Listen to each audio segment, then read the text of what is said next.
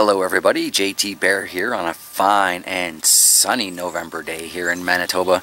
So I have decided to take this opportunity while the ground is warmed up a little bit to go and finally gather some mud. So hopefully I can get around to making that earthen oven. I have tested it in a few applications with mixed results and well, I'll show you what we've got going there. There's a Manitoba mud update for the greenhouse on the JT Bear channel. You can check out what's going on with that. That's definitely mixed results. Here we have a little clump that I put in a Ziploc sandwich baggie the same time I did that work in the greenhouse. Let me get a better angle on this. You can see it's still pretty pliable. Still looking pretty good. I haven't tested it in a jar yet, but I have noticed that the stuff that I washed off my hands is basically still suspended in the rainwater bucket. So, not a lot of sand in this. This would be the third application that it's received. It's been allowed to dry and harden. And it makes a pretty decent clay, I've got to say.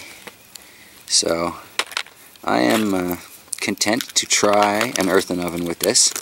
Obviously it'll be thicker than that, so I'm not too worried about it instantly breaking.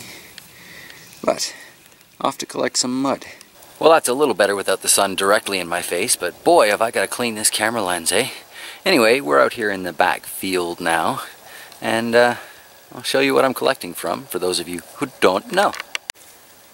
This field has recently been turned over, and it's got a bazillion large clumps on it, so like I've said previously on other videos, I'm not going to be digging any holes, that's not cool. But I'm just going to be gathering lumps and clumps from off the top of this. Till I got what I figure I need. Doggy shot. So after less than a minute of working it and rounding it into a ball, that's what I've got. And I'll just collect a whole lot more then. Well, I've got a few more on there. I'm going to go find something I can seal them up in so they can stay moist until I go to use them. Alright, well I didn't bring any of my buckets with lids, so I've got this crate here. I'm just going to fold the top of the tarp over this a few times and hope that does the trick. So I just did a little test dig in our backyard here, and it looks like we've got basically the same quality of clay soil mud going on in here as we do in the backfield. So I think we might just start a little bit of strip mining back here. Get things done that way. So with yesterday's exploration, we learned that I've got that same fine Manitoba mud running through my yard, which makes perfect sense. Did a little test hole here, not a good spot for it, so I'm going to fill that back in, but we are going to move up to over where the dog is with those branches. So I'm not sure how well the camera is picking up this slope on the lawn here, but it all kind of curves down towards that tree in the back and down towards that where that hole is. So that might end up as part of a drainage trench anyway. But what I'm kind of thinking is I'm going to quarry this out so that I've got mud I need for a whole lot of other projects. And I think in the long term this might just turn into one of those kind of underground greenhouses situations, because these trees, I don't think they're going to be here long. And I'm positive those trees will not be here by summer. Lots of plans for other trees though. Up along the fence line and up along the road. These trees are history. I already started working on that. Which brings us to this awkward looking little pile of sticks I've got going on here. Now winter is coming, and if I want to dig and have mud and have clay, I'm going to need to make some sort of quick shelter over this. I'm both broke and cheap, so that means I'm going to use what I find around. A couple winters back, some buddies of mine went camping in the deep snow. They built a fantastic little lean-to shelter out of branches pretty much like this.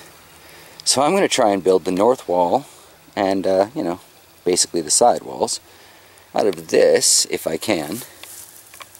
And then the south-facing wall, I'm going to put some just cheap plastic over it for now.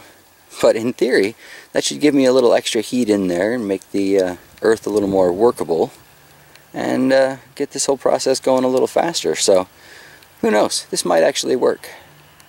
Maybe. So I've gotten to that point in my adventure where digging for mud has turned into primitive construction. Alright, well, you got to be prepared to adapt, and you know, that is one thing I seem to do rather a lot of, is find myself adapting as the situation changes. So I'm going to try and throw up a lean-to. Let's see if this works. Seems to me this one here's got some good potential for holding a beam across the whole thing. I'm going to go grab my saw and get back to this. Alright, well, this is much taller than I need it to be.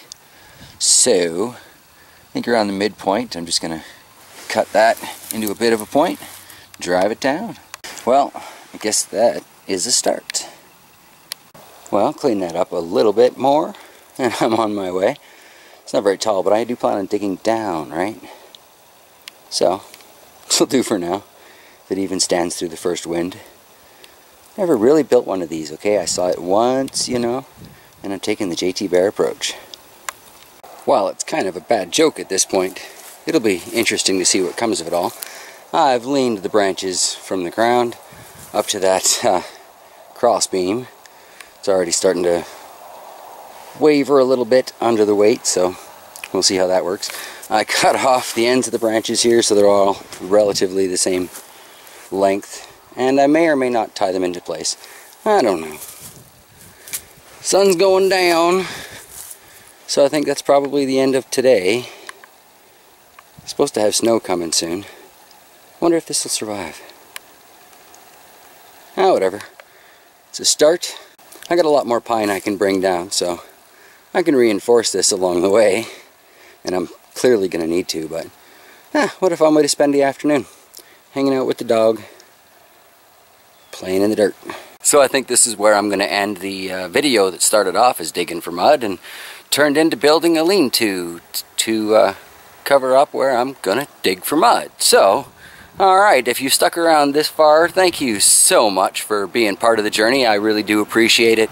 And, alright, tune in, I don't know, next few videos to find out what comes of this pile of rubble, right? Yeah, it might actually stand, who knows? Alright everybody, I'll see you later.